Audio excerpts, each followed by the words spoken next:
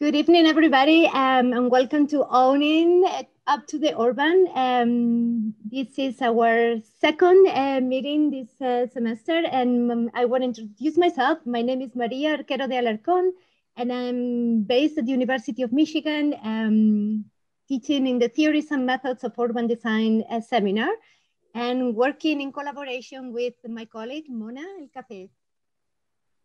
Yeah, hello, good evening, everyone. As Maria mentioned, my name is Mona El Kafif. I'm an associate professor here at UVA.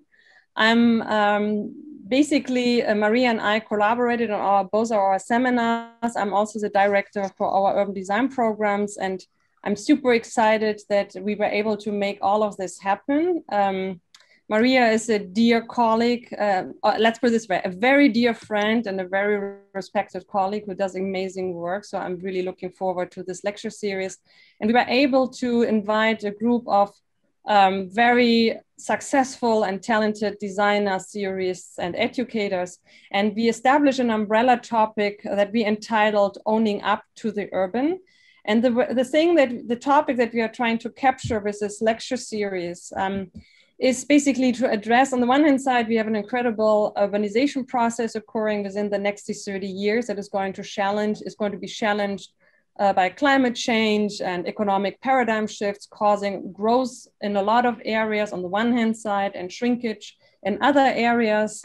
And we were really looking at what are the emerging strategies that come from the design disciplines. And when we say design, we are not only talking about urban design, but we are also integrating planning, architecture, landscape architecture, and others.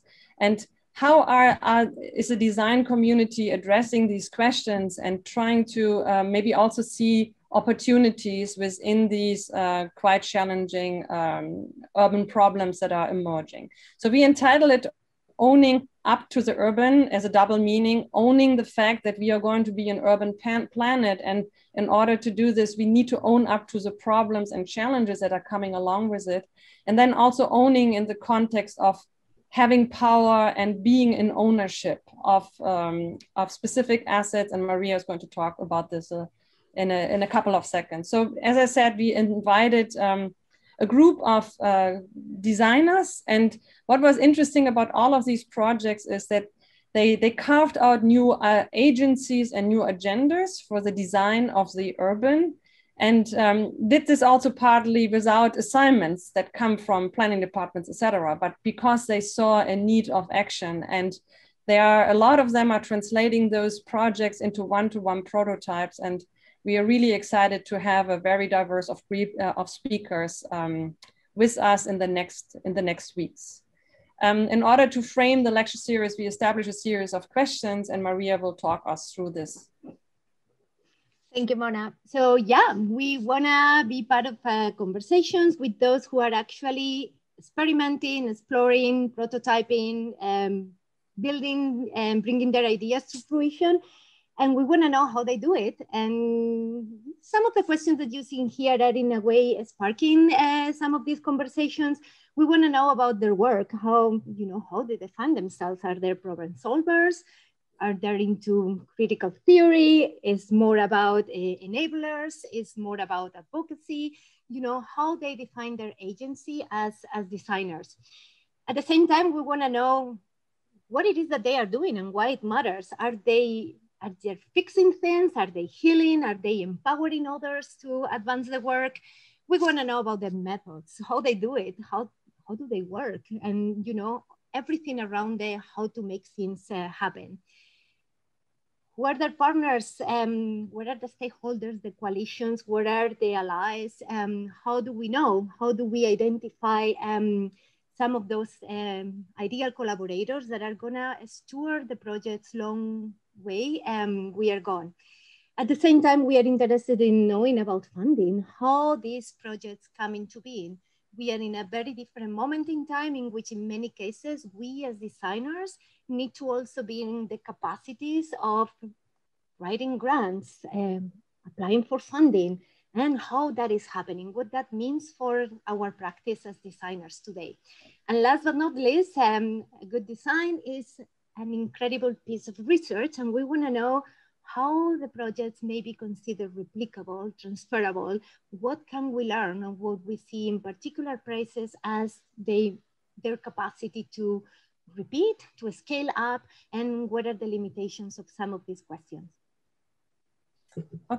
Okay, so with this, just a quick overview for everyone who's visiting us today for the first time. There's a lecture series basically every Thursday, except for the lecture by Nada Nafe, who's going to call in from Cairo, and will be a lunch lecture on a Wednesday. We have an amazing group of speakers coming in, so please stay tuned. The lecture series is posted on both of our institutions' website.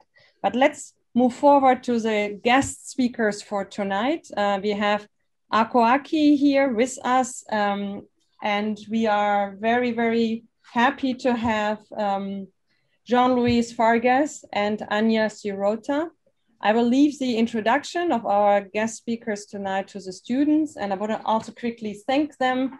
We have Hao Yu, Somrita, Deb, Huiting, and Shu Yu with us. It's a mixed group of students from UVA and from Michigan.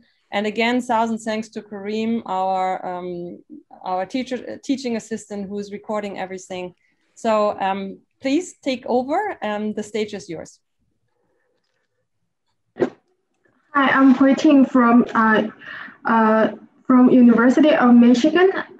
It's our honor to have Anya and Jean-Louis in our lecture. And firstly, I will introduce Anya Sirota, and our college from UVA will introduce Jean-Louis. Anya Sirota is an architecture designer, researcher, and educator. Sirota is an associate professor and associate dean at University of Michigan's Taubman College of Architecture and Urban Planning, where she also directs the Michigan Architecture Proper Studio. Sirota holds a degree from Harvard Graduate School of Design and a bachelor in modern culture and media from Brown University. Hello, I'm Deborah, and so Jean-Louis Farges is a designer and cultural curator working at the intersection of art, media, and architecture through intensive fieldwork and collaborative process. He explores techniques for cultural activations at the urban scale. His design and photography have been published and exhibited internationally. Prior to moving to Michigan, Jean-Louis practiced in New York City and Paris. And now please join me as we welcome Anya and Jean-Louis. Thank you so much. What a super introduction. And it's pretty fabulous to be part of this conversation. Jean-Louis and I have been in practice together for many years, for a decade and a half. And this is our very first lecture together. So thank you for enabling us to try this out. So Anya, should I give a few words so everybody understand? I have a French accent right away. And I work with Anya, as she said, for 10 years. We have been leading this studio, Akoaki, and we are very complementary, and we have very different field. And it's the complementary who makes the studio exciting and successful, I believe. So, and a quick introduction also of Ishan, who is behind the scenes, and he's driving this, this visualization experiment. So we're at his whim. So sometimes we'll say next, which is the word that I hate most in lectures, but if we could move on and go next, that would be great, and see how this works. Yeah. So now we're hovering in two different environments. And Ishan is making us big and small. So my environment is the interior of a room in Odessa, in a suburban part of Odessa, Ukraine, called Generala Petrova. And it's a Khrushchev era development that I grew up in for a certain amount of years before moving to the US. So this is by way of saying that I'm a post-Soviet, and understand some of the complexities of a socialist environment and the kinds of urbanisms it breeds, and the kind of utopian discourses associated with that with that aspiration. And Jean-Louis comes from a very different place. Yeah, so I'm coming from Paris. I was born in Paris, but I live in the suburb of Paris, and as the opposite of the US, the working class live in the suburb. And this is this picture across the street from my parents' house, where you see the welcoming of the landscape. And so I grew up in this environment, and he brought me some kind of idea about design and urban and landscape, I would say. So we're going to take the prompts that Mona and Maria introduced very seriously and kind of try to walk through them. And the first thing that we wanted to address is what kind of agency we have as designers and how we interact. And that takes us back a few years to the early parts of our career, where we started out looking for our own opportunities, looking for our own clients, looking for spaces of intervention. And at this point, we considered ourselves instigators more than anything else. We knew how to launch projects and how to work as sort of activist architects in the urban realm. And our interest was very much to seek ways that architecture and interventionist design might make a case for public cultural infrastructure. So if we move on to the next image,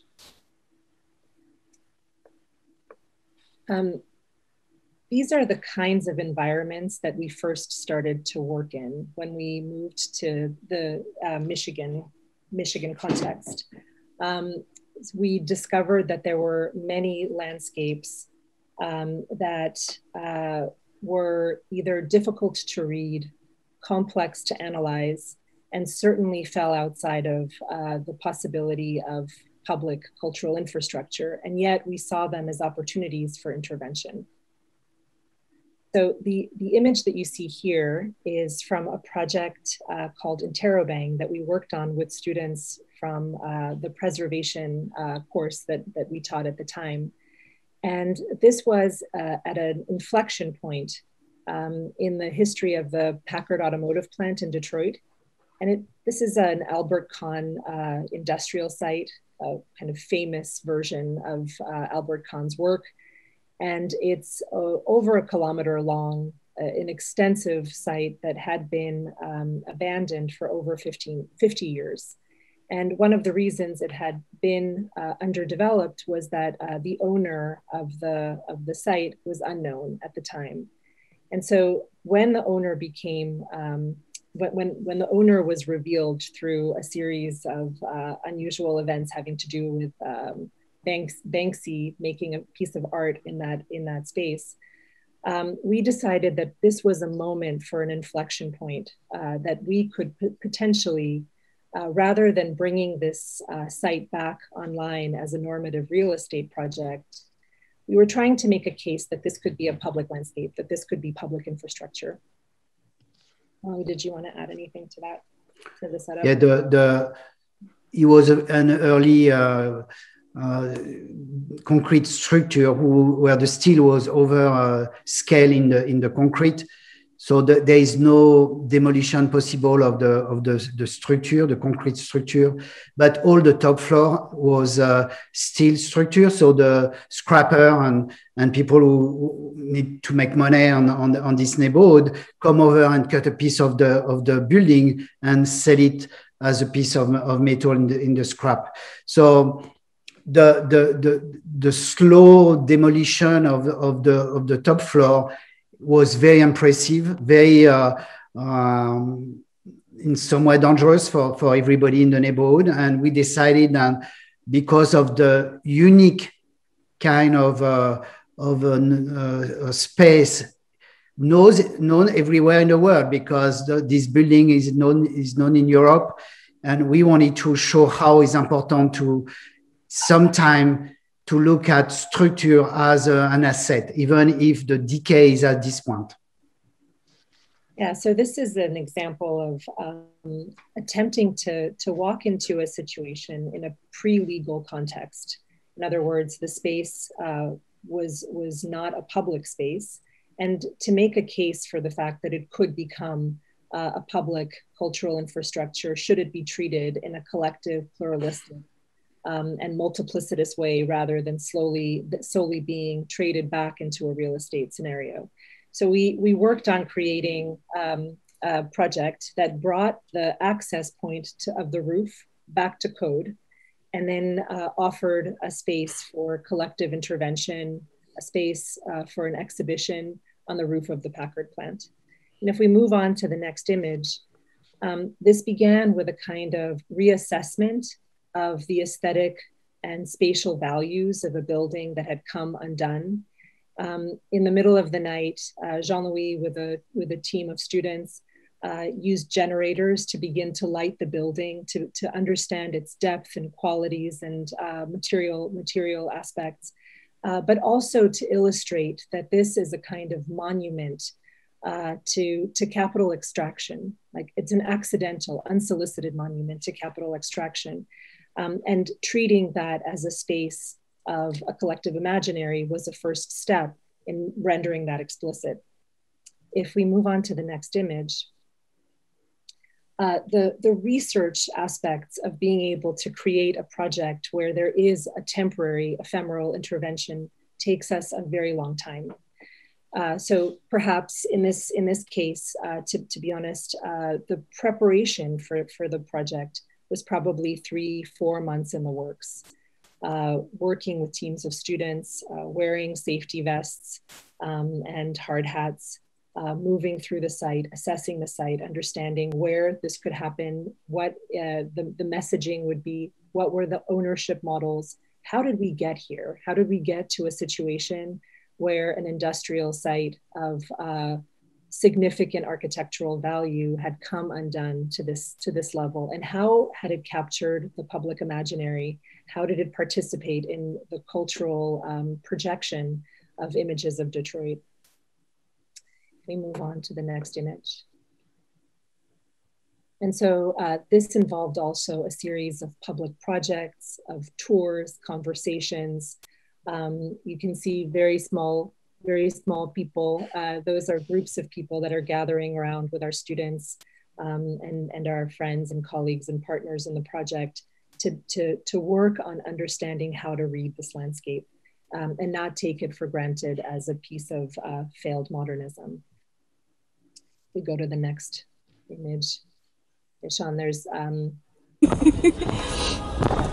Jean-Louis, maybe you can speak to this. So one of the arguments of the city this is what scares me more is the how ice. the structure was unstable. I don't know if it's like some and weird, of course it's pretty dirty and there's a lot of pieces on the ground, So but you can see, so we drove with our pickup and we went on the top floor and go down So they're doing that so they in the can get up building here. just to see and I to think, understand what does it mean that the structure is unstable when actually nobody can demolish the building. So we drove down. And you can see that's if you look up on the ramp, video of don't this. get up high. It could be very impressive. It's very unique. You don't do that every day in your life. I love this video, of course. And the building was the scene for a lot of techno music, a lot of artists coming. It's a very, very important art. It used to be a very important art scene in Detroit for 4 years. So the kind of documentation of action for This is what scares me more is the ice. Because I don't know if it's like some weird, like they've been patching holes with like tires and shit. So if they patch it and it fills up with ice, you can't really tell. About alternate features for So they're doing that so they can get up here. That makes sense, right? And I think, just in case they miss it, because the very first one is on this ramp. To share from this project is that kind of moment of coming together, the pluralistic moment where the scrappers, the academics, local residents and activists find themselves in the same space.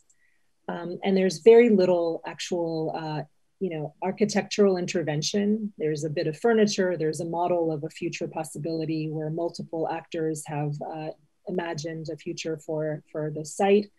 But the small acts of, for example, clearing the drain pipe on the roof, which enabled us to wash away the muck and transform the moss that had grown on the roof into a rug. Those are the acts of design that we're keen on exploring and uplifting in scenarios where there's so little capital to invest in contrast to the need, the level of need.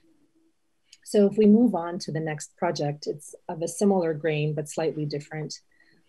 This one is in Chelsea, Michigan. This was our very first project moving to the Michigan area. And we had been sort of traveling around small towns and just discovering the industrial landscape at a different scale than Detroit. And we came upon a recently abandoned factory called Federal Screw Works. So the title itself drew our attention immediately. That was an exciting title. And as we moved through the space, we realized that this factory was being used as a civic commons for teenagers in Chelsea, Michigan. There were all kinds of signs that people were breaking in and spending time in a different way, whether legal or semi-legal or slightly illegal. And so we called the owner of the factory and wanted to know what the plan was for this site. It was quite large. It was embedded in a residential neighborhood. And we discovered that the plan was demolition, that in the future, they were planning to demolish the site and build a dollar store in its place. And so we asked whether or not we could use the site as a space of temporary exploration and experimentation until the date of demolition, which was down the line. And the owner said, yes, it's yours. There were no keys, but there was no problem for us to get in. And so in response to this question of how do we make a case for the preservation of an 120,000 square foot post-industrial site that had recently gone out of commission, we decided to build a pavilion in the center, in the heart of this industrial space, in the boiler room. And the image that you see us hovering over now is the interior of that pavilion space, which we modeled. The aspiration of it was a kind of poor man's light installation, a James Turrell mixed with, a kind of bean experience, but for a very, very small budget.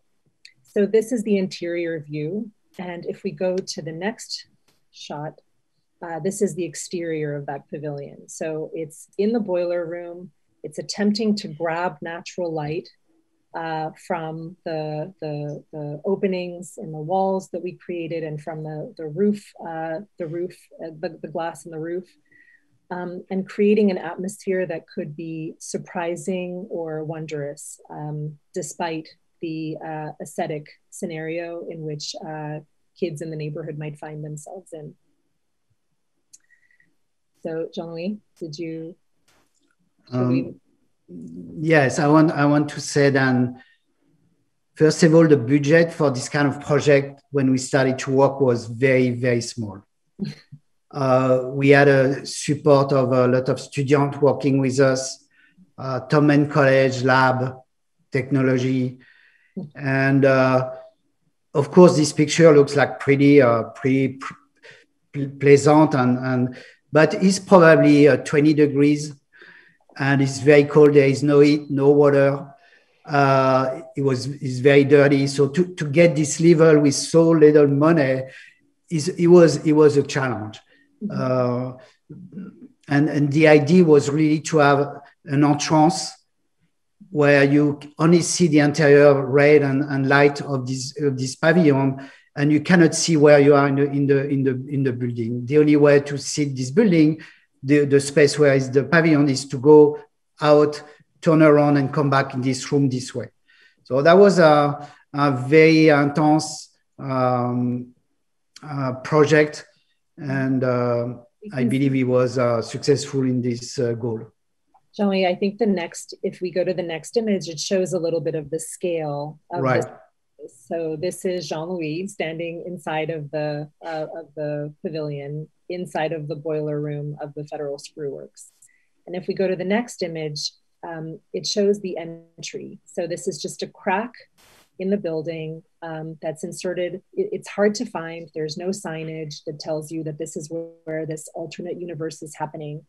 And in the next image, you can also see, where we're taking people in there, and we've left a box of paper booties so that people could put on these paper socks and not bring the oil from the industrial site into this other alternate universe of an oasis.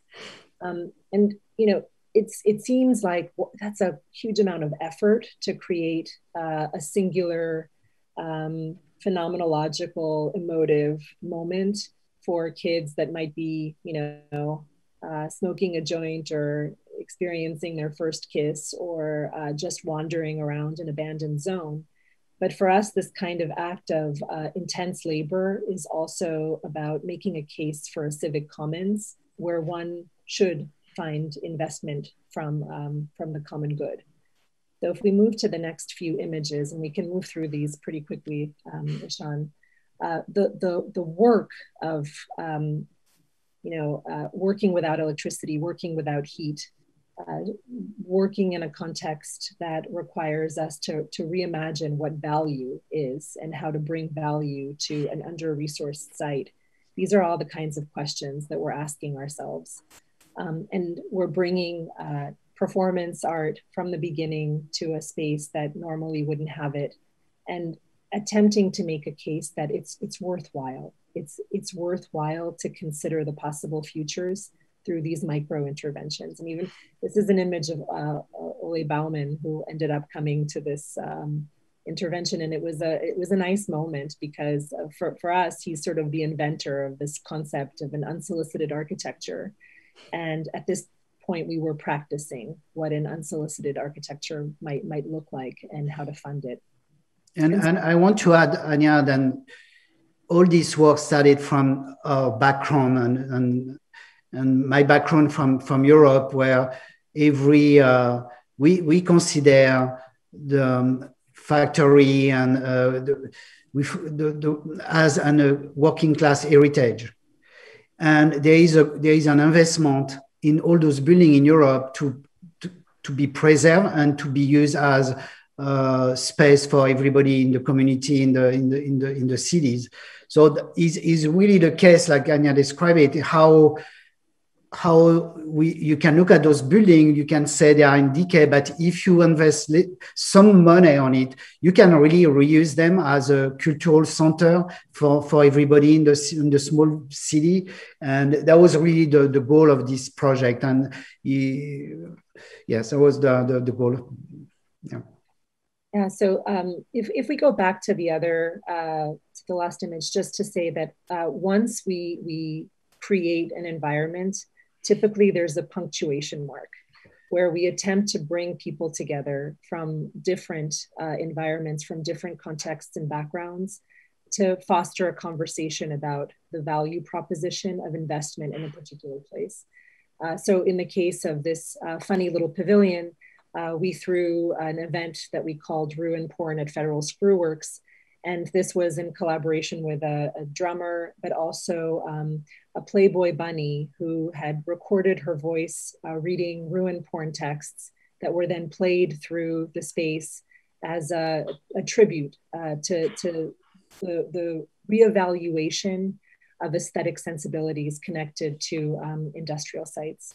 So our final image is just to say from this project, Ishan, if we move forward, is just to say that this pavilion was in place, lodged in this boiler room for 3.5 years, untouched.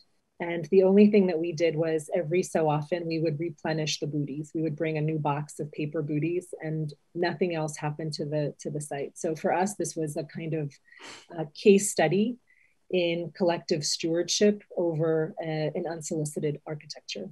And we should have a little word for Stephen as well who work on this project with us. Yep, absolutely. And this was a project, an early project that we worked on with Stephen Christensen, who now has his own firm in Los Angeles, and is doing amazing work. But this was this was our first project out of school together. Totally. So if we move on, yeah. So the next series is about the way we think about parallel institutions. You know, once we started to mature out of the pre-legal or the activist mode, we started to recognize that organizing around networks of people, organizing people to act together, was a design proposition that was just as important as creating the artifact to speak for a particular political agenda or aesthetic position. So this is where we began to realize that the organization of the governance system or the organization of how things work needs to be aligned in some ways with the artifacts and interventions that we're producing as architects.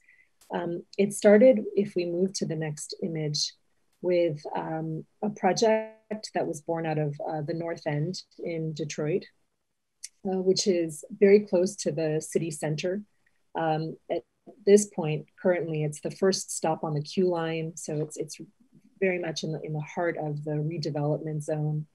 And it's a legacied African-American historical neighborhood that spawned vanguard cultural activity from the mid 20th century onward. This was the place where Motown musicians, funk musicians, experimental musicians played and participated in vanguard activities at an international scale. And when we started to work there, our question in bringing institutional structures to the foreground of our work was how could we invest and how could we create a cultural infrastructure that would render visible the invisible narratives of place using a minimum budget? And how could those activities bring people together to imagine alternate structures for organizing themselves in the city and in space? I think I want to add, Anya, then this is a neighborhood, and I don't know if everybody know the Detroit and if you have been there, but this is one of the neighborhoods where 70% of the structure are gone. Mm-hmm. That means the neighborhood history have been lost through a lot of buildings who have been demolished by the city or by fire. And so the first time we went there is no light in the street. There is some emptiness in the building, and we start to talk with the residents who have not left the neighborhood, and you start to understand the whole story and how he was one of the cultural leader in Detroit, and it doesn't look like this anymore. And so it was really a challenge for us to figure out how you can start and uplift the narrative of all this history when you look at it and when you drive inside this neighborhood, you cannot see that anymore. And how the design, urban design, could help to bring this narrative outside. So that was really a surprising and astonishing space for us to learn. So we started by building ginormous models. This is a clip from a 36-foot model that we built so that people could begin to relate their stories and narratives and their cultural imaginaries. People were able to point to particular lots in the neighborhood and tell us exactly what used to be there. And this was a working document for us to imagine and understand the value of continuous and engaged cultural heritage in the neighborhood. So if we move to the next slide, as a consequence, we ended up building a mobile DJ booth and space capsule, because we had learned so much about the value of music and music culture in the neighborhood, specifically having to do with the birth of funk music. And as a tribute to Parliament Funkadelic and George Clinton, who had transformed into a major cultural figure in this neighborhood, we decided to render that story explicit by creating a very lightweight, mobile, easy to transport artifact where DJs and performers could stage their own narratives and recount their own histories. And if we move to the next slide, Ishan.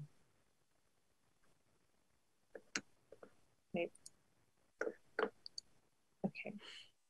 And then the title of this project, which was for us, even though it's a series of interventions, we thought about this really as an urban guiding plan.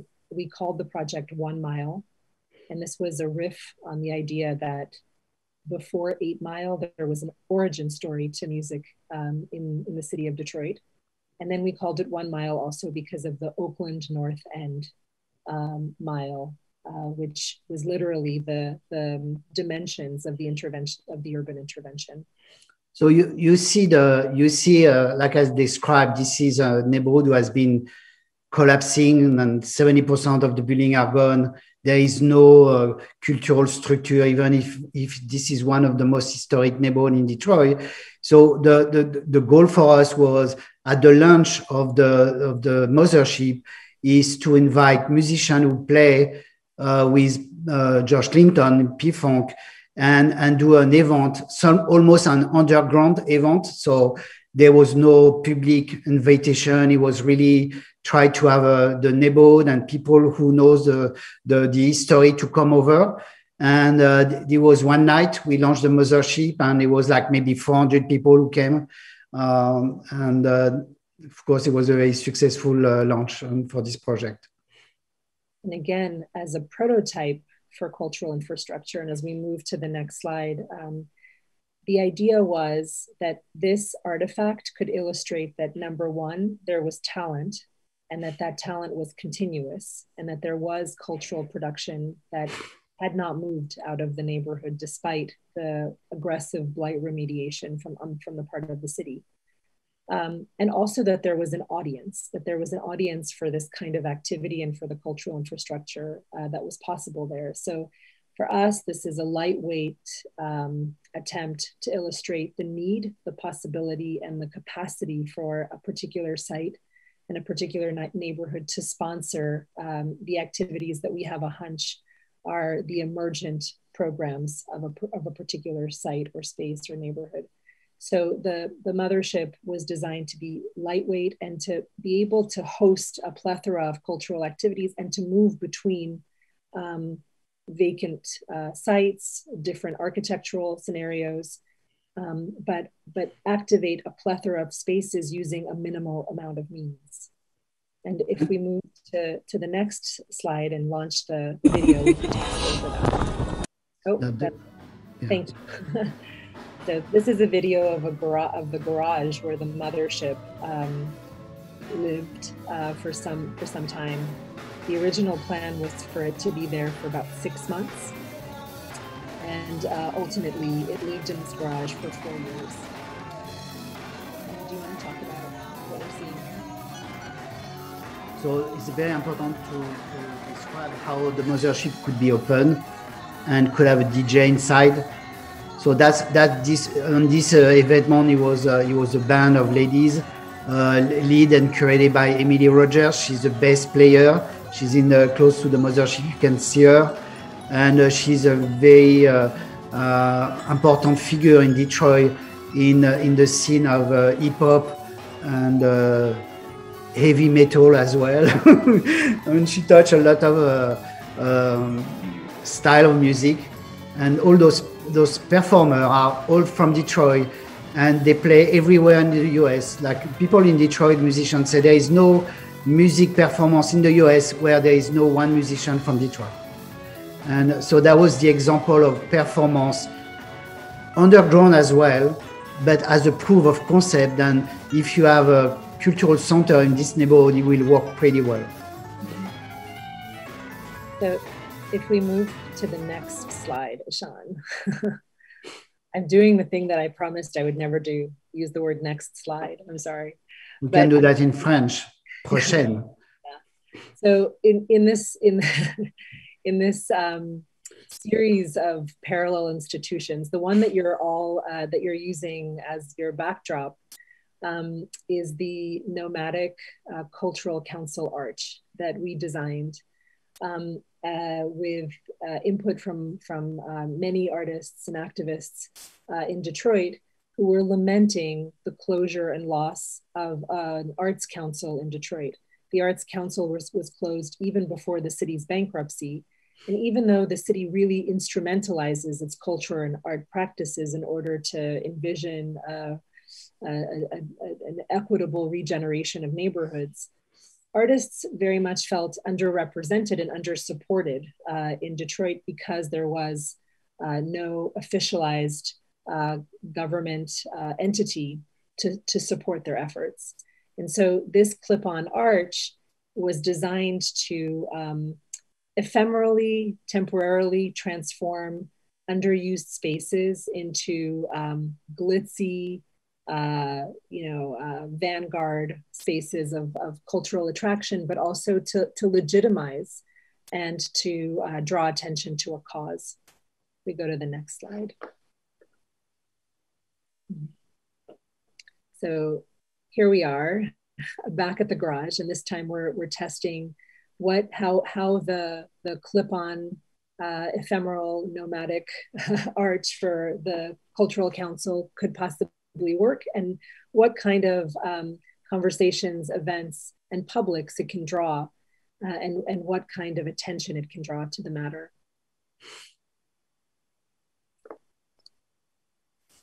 So the way that we build these structures is extremely lightweight and, again, economical in every way. We try to make these artifacts look as, let's say, important or blingy as possible, but in essence, we're looking at something that is replicable for under $200 from a mold that we built in our barn and in our garage, and we're just using plastic painted with gold sheen to create the artifice of a truly permanent cultural infrastructure. So here we are. All of the pieces that we put together in these installations are typically the scale of a flatbed truck, so that we can move them around neighborhoods and attach them to various buildings. It's the same case for the mothership. Every piece of the mothership is exactly the scale of our truck. And then we also would bring the furniture around in the same truck in order to host these events. And so once you clip on the arch and you clip on and you begin to furnish and cultivate the possibilities of a particular place, people come together, conversations are kindled, attention begins to be paid to a particular aspect of community need, and the instigation for action takes place there. Do you want to add anything to this project? I want to say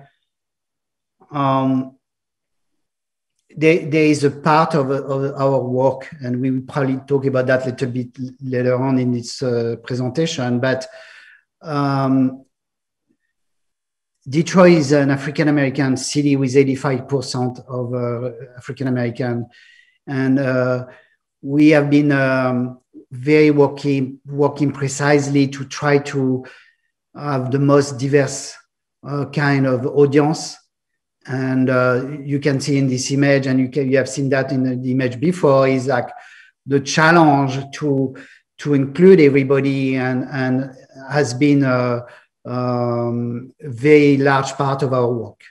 And the more we work in Detroit, and more he has been the driver and the challenge in the same way for us to get this audience as diverse as possible.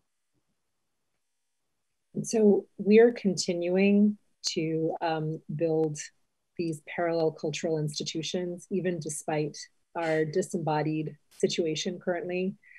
So this is an example of Acts of Urbanism, which is an ephemeral cultural institution that's digital at this point, that brings together artists from Detroit, Grenoble in France, and Saint-Étienne to be able to collaborate on producing a more nuanced understanding of urban conditions that move beyond simply a kind of demographic analysis of a context, but begin to insinuate that through arts, culture, and collective production in the urban realm, we might get to a finer grain of an understanding of capacity, need, and cultural scenario building.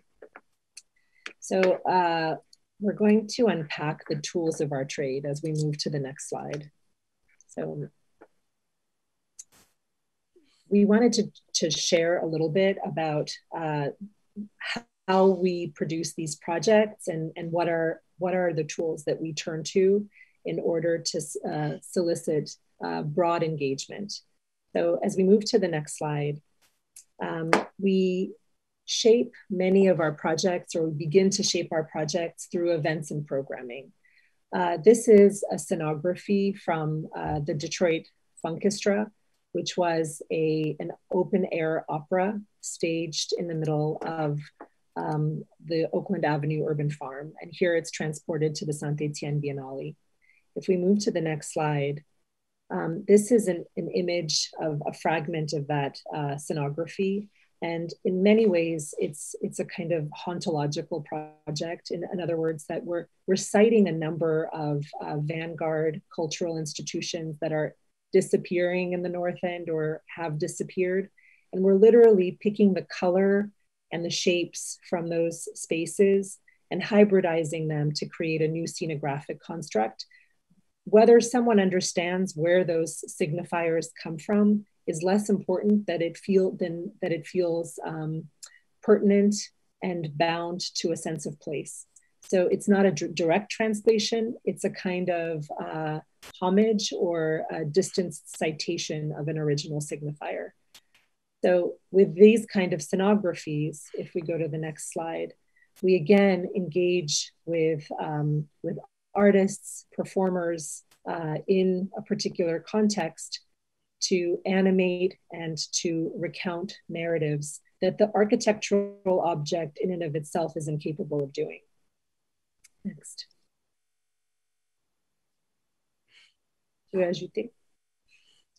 So from the design point of view, of course, so we have always very strong influence about this feeling of a 2D flat image, then you turn it around and you become a 3D. That's a very important part of our work. The structural prowess, I don't know if I can use that in English, prowess, but is always a part of the discussion and conversation with all the students in architecture. That means we are always pushing the boundary of structure and with the cheapest material possible, because the stage and those events are not done to last forever, but they need to have an effect and a narrative very powerful. So that's very always interesting for everybody on the team, on the construction, how to reach the most important effects, so the discussion and the image could be the most powerful for everybody.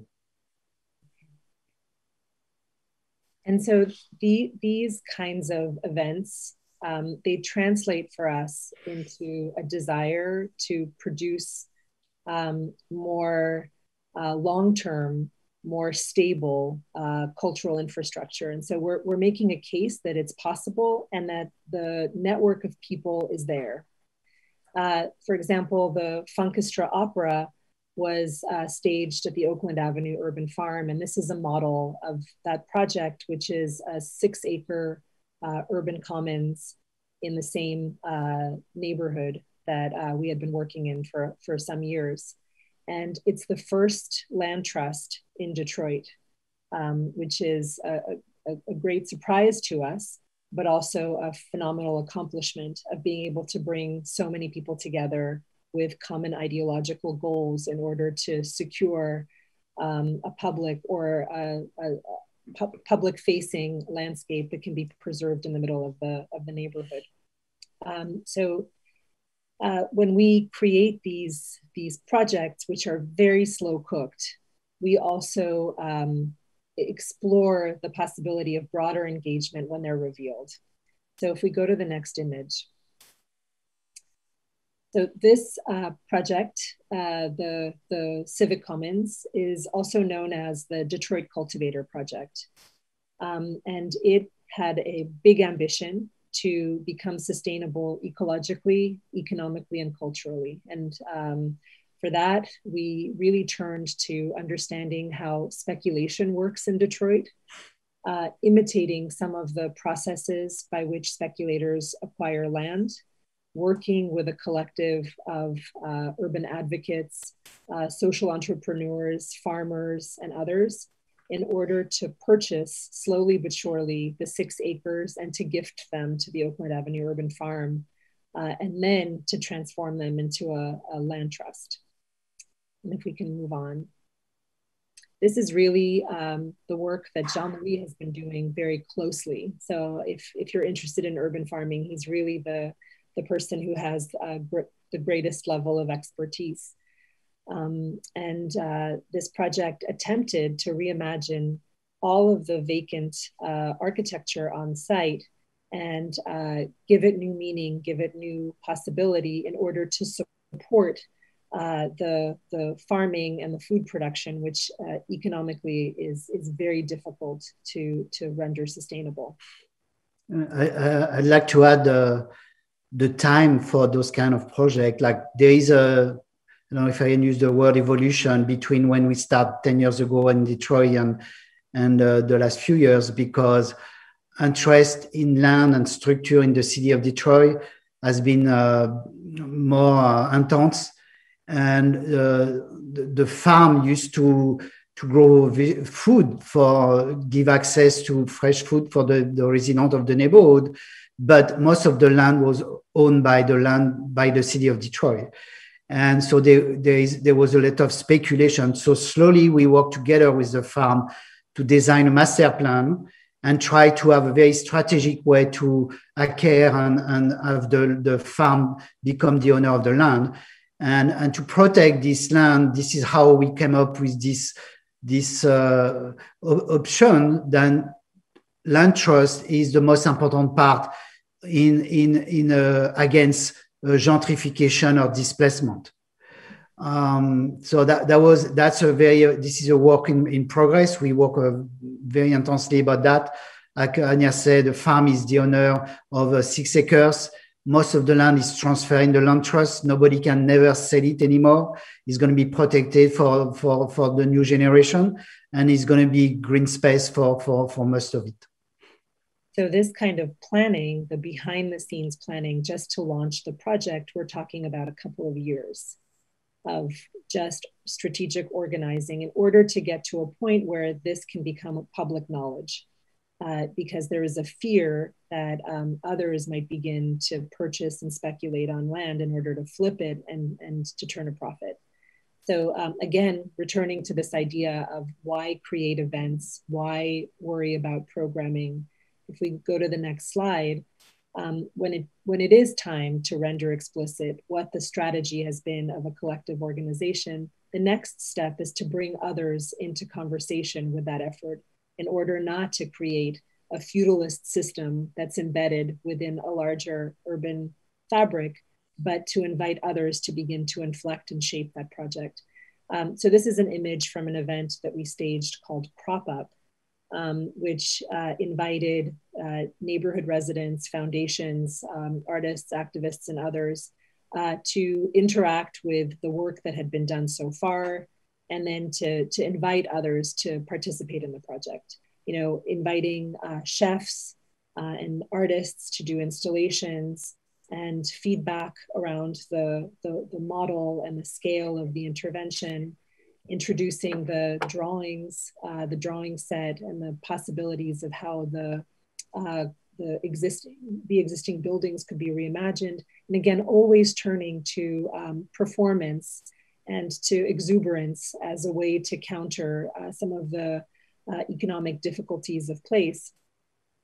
And then if we just go to the video, and again, using performance art, inviting agriculture or farmers to work in collaboration with performance artists and social entrepreneurs. Here we're seeing this tiny video that we shot with a cell phone of 3 types of people engaging together in the creation of instruments made out of agricultural tools in order to launch a performance art piece in one of the buildings that's adjacent to the site.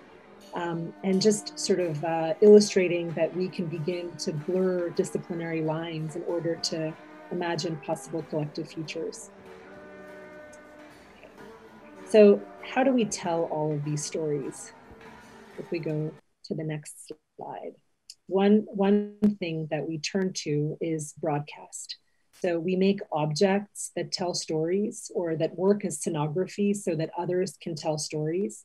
But then we also publish those stories, or we self-publish those stories in blingy magazines in ways that we can both narrate existing conditions and future possibilities. Next slide. And so over the years, we've produced lots of different publications.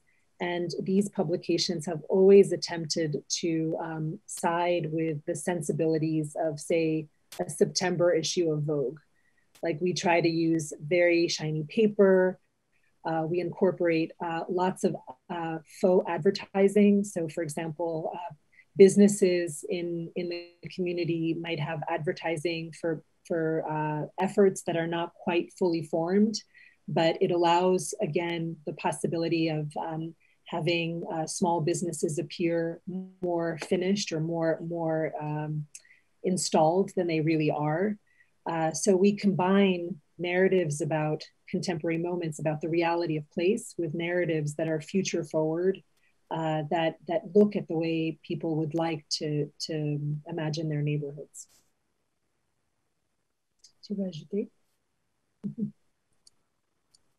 Anything else about publication, Jean-Louis? No, okay. Well, I have a background as a photographer, so a lot of images are part of my work, as well as the design with Anya. So we think about these interventions as self-proliferating photomatons. So it's like, if you create an object that people would like to disseminate themselves with, then you begin to replicate stories about the intersection between architecture and its juxtaposition to a particular context. So we've tested this in a variety of ways. This is an installation in Hollywood at the Wuho Gallery on Hollywood Boulevard, where we thrust, this is also a project with Stephen Christensen, an early project, where we thrust a star through a series of very inexpensive slices of wood to see whether we could draw greater attention to an architecture gallery that seemed overlooked given the context, the gaudy context of Hollywood. And if we go to the next slide, this is an image of what the exterior of that building looks like. So lodged between a smoke shop and another smoke shop, I think, really quite difficult to view. But these inexpensive interventions begin to suggest that we can visibilize spaces that are vernacular or overlooked simply by using graphic POW. So if we look to the next slide, what we simply invited people to do was to occupy the space, and consequently, they created images of themselves in that space and began to disseminate them profusely through social media. And we were able to test and track what that kind of graphic intervention can produce. So another technique or another tool that we use is the creation of urban markers. Again, very inexpensive moves where if there is a site that wants to announce its future possibilities, we work carefully to produce an artifact that can show its spatial capacities and spatial possibilities. So we worked in Anya, France, at Les Tanneries, an abandoned tannery factory, to create an intervention to show the spatial possibility of a factory or a space come undone. So working there, we decided to build 2 vernacular stars in situ using stick construction, essentially, and to illustrate how the grace of the open space might be conserved for a plethora of uses. If we go to the next slide, we'll see those 2 stars, the protagonists in this play, hovering over the tannery tanks and also occupying the beams. But one of the roles, one of the features of creating these kinds of urban markers, first they announce to people in neighborhoods or in particular contexts that something is changing, that there's an opportunity to reimagine the spatial capacities of a site. But it also creates a graphic identity that can then be disseminated to tell the story of the place. So as we go to the next slide, we think of those graphic identities both as disseminating the story, but also testing or creating empathy for a particular place. And it's another way for us to think about inexpensive ways of replicating a narrative, but also investing in the telling of the story in more traditional contexts. So this, for example, is a tactic that we used when we worked with the tannery that considered itself, not to say a grade B institution, but one that had a much smaller budget than, say, the Palais de Tokyo in Paris. We created tote bags that we then inserted into the Palais de Tokyo's gift shop. And Ishan, if you can point me to the bag with the star. Yeah, so you see our tote bag is a little bit shorter than the official tote bags at Palais de Tokyo, so we did make a mistake. But as soon as we put the tote bags into the Palais de Tokyo, which sold for €8, there was an extreme amount of excitement about this project that was in the margins of the Parisian area. So it's an hour and a half away from the Palais de Tokyo, but suddenly it was legitimated through its graphic relationship to a more institutionalized space. I think there is a name in English, it's called guerrilla marketing. Yeah, it's guerrilla marketing, yeah. Exactly. So we do this kind of, if we go to the tote, we do these kinds of acts of taking spaces or projects that normally might not make their way into a market economy and illustrating that they have capacity to play well with others. Next, please. And again, we look to emergent programs. In any context that we work, we believe that there is already an activity of value and consequence that's happening. And it's the role of the designer and the urbanist to figure out what that activity is and to roll it into and embed it into the project and to unify it with other uses and capacities of a site. So we're always looking to figure out first and foremost what is already happening there to ensure that it can be included. If we move on. So our mode of representation for us is another tool. When we draw these kinds of images, we're working very hard to make them as legible as possible. Our scale figures are all people who are involved in the projects. So there's nothing is innocent about the production of these kinds of images. The vegetation we draw from Henry Rousseau and from Miles Davis record albums. Again, a kind of hauntological need to make people feel that this could be familiar rather than simply professional. This is a section of Red's Jazz Shoeshine, for example, at the farm, one of the projects that are part of the Civic Commons. And the next section is the Landing, which is a residential home that the farm is looking to refashion as a hostel for youth visiting the farm. And in all of these images, if you were to zoom in, for example, even the wallpaper is designed in collaboration with artists and people that are part of the project. And the artwork on the wall is also artwork that's being produced in the neighborhood. Again, attempting to make a case that this isn't a generic whitewashing of existing infrastructure, but that it can begin to house the specifics of activity. Next. And yeah, and this is the big box, the little big box store that's also part of the Civic Commons at the Oakland Avenue Urban Farm. So if we go to the next image, and again, with this question of representation and how we try to clarify and represent the projects that we do, Jean-Louis and I also wanted to share a little bit about how we fund this work, because it's playful, it's exuberant, and how do we do it? So partially, this is funded through, and significantly, this is funded through foundations. So this is work that aligns somewhat with instrumentalized art practices. It's also funded through socialist governments. So when we work in France, for example, that's a very different format. That's projects being funded through the Cultural Ministry. And we are also supported through educational institutions, through the academy. You know, the reason why we have the capacity to take some of the risks that we do is because ultimately the academy functions as a minor socialist regime in and of itself. It creates a safety blanket for experimentation.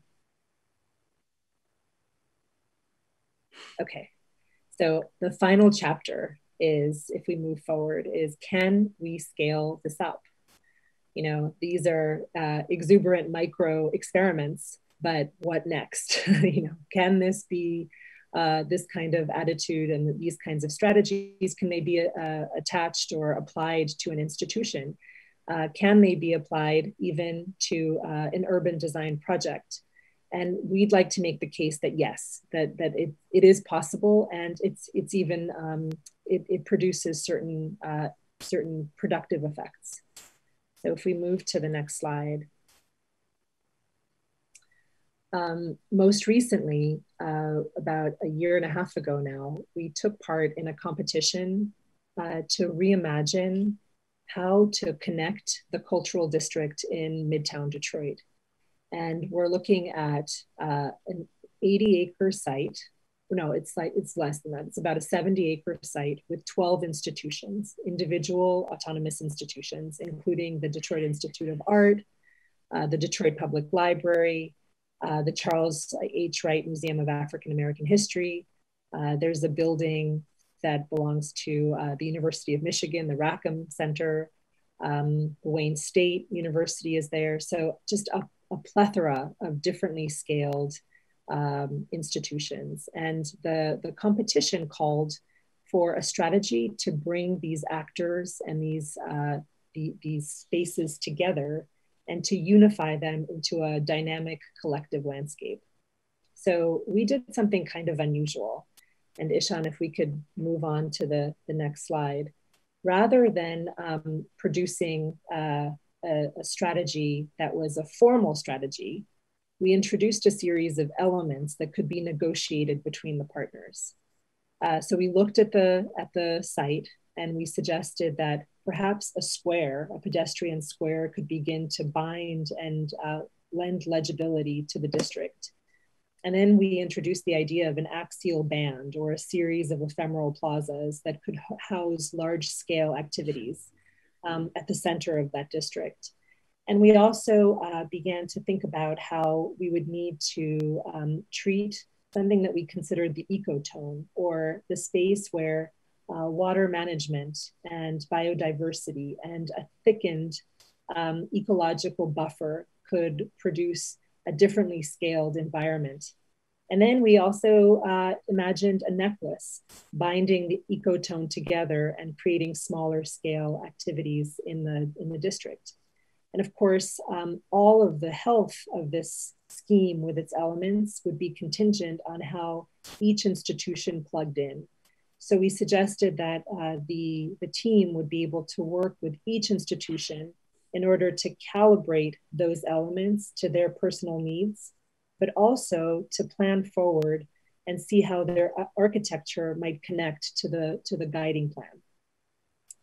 And against all odds, this project was selected, which meant that it came with an extensive research and development and schematic design and engagement period, which we're in the midst of currently, meaning that we're working with each individual institution to figure out what they're willing to share, how they're envisioning collective governance, how they imagine sort of sharing in collective infrastructure, reimagining mobility, reimagining what parking might look like in a district, and then also projecting how each institution sees itself 5-10 years down the road in order to ensure that this plan is as sustainable as possible and as equitable as possible, despite the various budgetary requirements and capacities of each institution.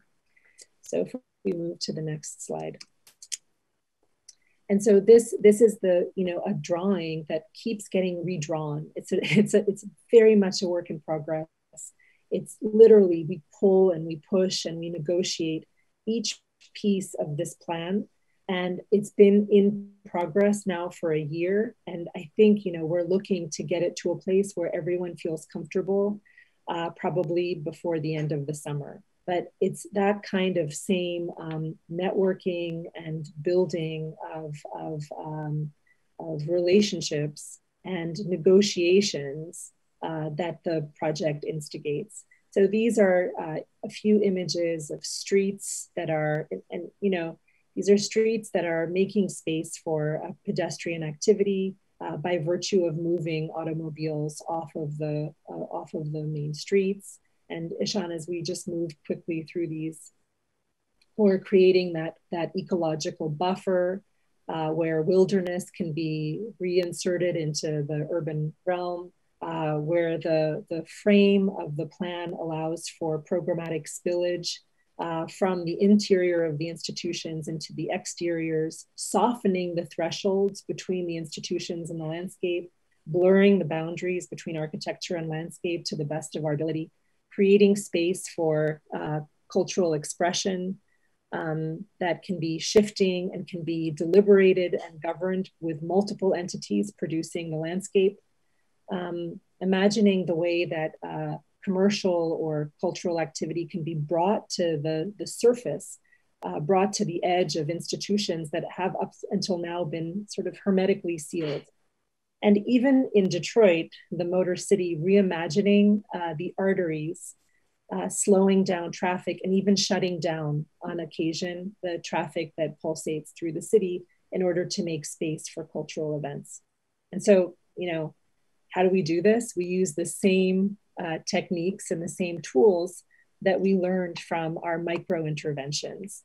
Our office is a storefront that invites activity from the street and hosts a plethora of different animated programs in order to engage the broadest number of constituents. If we go to the next image,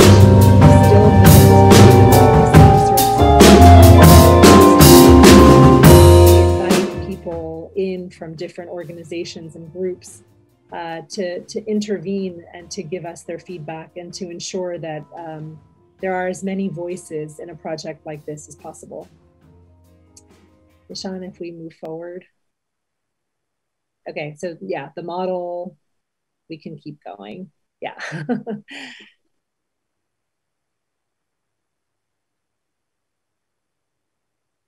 Okay, so how does that work again during this difficult time of COVID?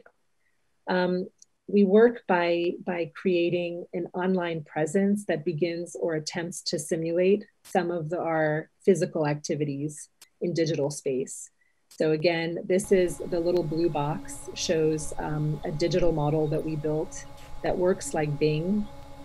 We're using it as a pinup board to invite people to be able to click through the project in progress, which is very unusual, to be able to cultivate conversations between all of the stakeholders to ensure that everyone feels that it's transparent and that they're represented and that they can keep up with the conversations as they're taking place.